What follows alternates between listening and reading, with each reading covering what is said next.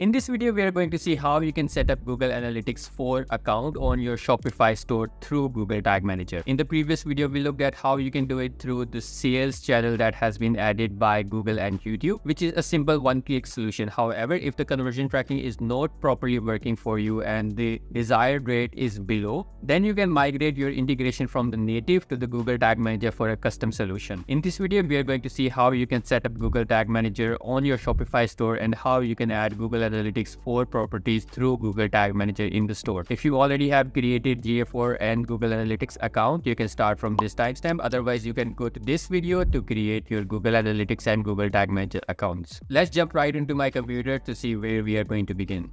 I already have a Google Tag Manager account. Let's just head back to the admin section on Google Tag Manager so we can get the tracking script that we're going to add in the head and the body section of the website. Under the admin on container settings, you are going to find an option for install Google Tag Manager container. Here you are going to find two tracking snippets. One will be placed on the head section and one will be placed on the body section on your Shopify store.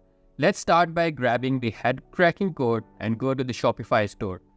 Click on Online Store and it will redirect you to the themes. If you are not already on the themes, click on the themes. It's always advisable to duplicate your theme before making any changes. However, we are not going to do this for the tutorial point of view.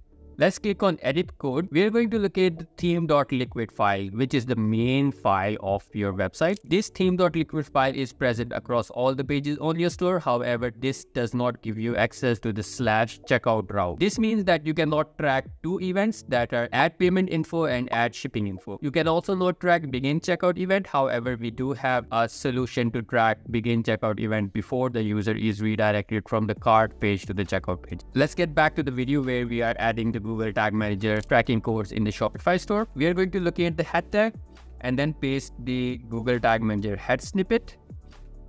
Let's go back to Google Tag Manager to grab the body snippet. On the theme file, let's search for body tag. And right here, we will paste the body code.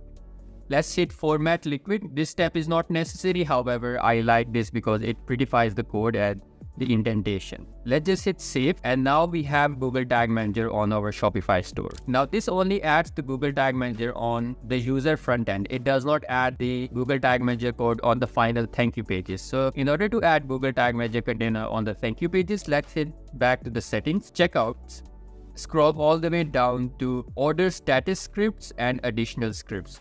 Here we are going to paste the head snippet from Google Tag Manager to track the user on the final thank you page. If you have any kind of upsell tracking plugins such as Shopify Upsell or Reconvert, you also need to paste this code on the post-purchase snippet. Let's hit save. And now your Google Tag Manager code is firing on all the pages of the website. So in order to verify if the tracking is working fine, you can head over to the website and click on the Google Tag Assistant Chrome extension. It will show you that a Google Tag Manager container has been found on this website. And now we can start adding Google Analytics 4 property on the Google Tag Manager container. Now on your Analytics account, what we are looking for is the GA4 measurement ID. Click on the admin setting on the bottom left corner of your Google Analytics account and then head over to property settings section.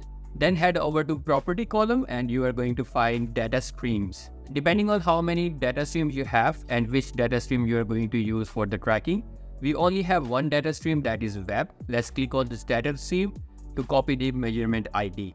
This is the measurement ID that we are going to use for tracking. Let's copy this ID and head back to the Google Tag Manager container. In the Google Tag Manager container, let's go back to workspaces. Workspaces is where we are going to make all the changes for the tracking. Let's head down to the variable section and create a variable for our Google Analytics 4 measurement ID. This is going to be a constant variable, so let's just paste the value and rename it to GA4 measurement ID.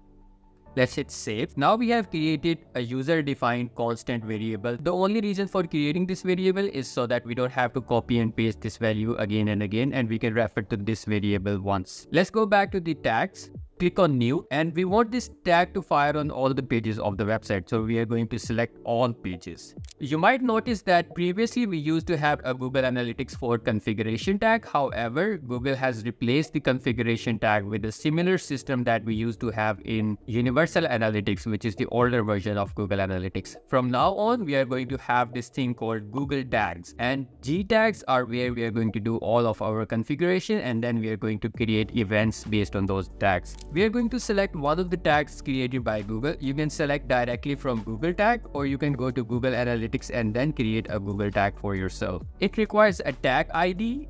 You can use the same measurement ID that we have created in the user defined variable. Click on the plus section and select the variable that you have. And this is all the settings that you need. We are going to rename this to GA4. Previously, we used to name this tag as GA4 configuration tag. However, now this tag is called G tag. So we are going to add a new prefix GA4 G tag configuration tag. Let's hit save. And let's preview if everything is working all right for us or not. Let's hit the preview button and let's get the URL of the website and hit connect. What this is going to do is connect a debug view to the Shopify store temporarily, so we can see all the events that are being firing on the store. So right now the debug view has been connected with the Shopify store, and on the tag assistant window, we can see that the global site tag for GA4 is firing. If we go back to the website, we can see that the global site tag has fired on the container loaded event, and we additionally have a new container, which is GA4. It has sent a page view request back to the GA4. In order to verify if the GA4 has received the request, you can go back to the Google Analytics 4, click on debug view, and then see if there are any events that has been received. We have received 2 events, which are session start and page view event. The reason we are looking at these events in the debug view is because GA4 has been connected with Google Tag Manager right now, and this event is coming through a debug assistant window. However, you can verify the same event from the home page, where you might have a real-time event and you can see one user has been registered on the website. We can navigate to a few different pages to see if GA4 is tracking all the pages on the website. Let's go back to the Google Analytics, and we should receive 3 different page view events based on the 3 events we have done on the website. We have received the 3 page views that we have visited, that are page view, product pages, and the main home page. Right now, configuring one tag for the configuration will automatically track the basic events such as page view, scroll, user engagement, session start, first visit, etc. If you want to block these events, you can go to Google Analytics account, click on the admin section, go to the data stream that you have created, click on the data stream, and under the enhanced measurement, you can turn it off if you want to disconnect all of these events and you want to set these events manually by yourself. However, it is recommended to have these events enabled. One last change you need to make sure is that you have published your Google Tag Manager container. So let's just publish this container, configuration tag edit. Let's hit publish. If you do not publish the Google Tag Manager container, then all the changes you have made stays in a draft mode, and they will only be visible when you are connected your website through the debug view. They are not live on the production website. That means any user who visited your website will not be tracked if the Google Tag Manager container is not published. So right now we have published the Google Tag Manager container, and we can see all the events coming in that are page view, session start, user engagement, scroll. Right now we have connected Google Analytics 4 property using Google Tag Manager on the Shopify store, and we are only tracking the page view events and all the basic events that are configured by Google Analytics 4 by default. We are not tracking any kind of enhanced e-commerce event. However, if you want to see more in-depth video on how to track view item, add to cart, purchase, etc., you can click on this playlist or head over to my YouTube channel and click on the next video to watch the e-commerce event tracking using GA4.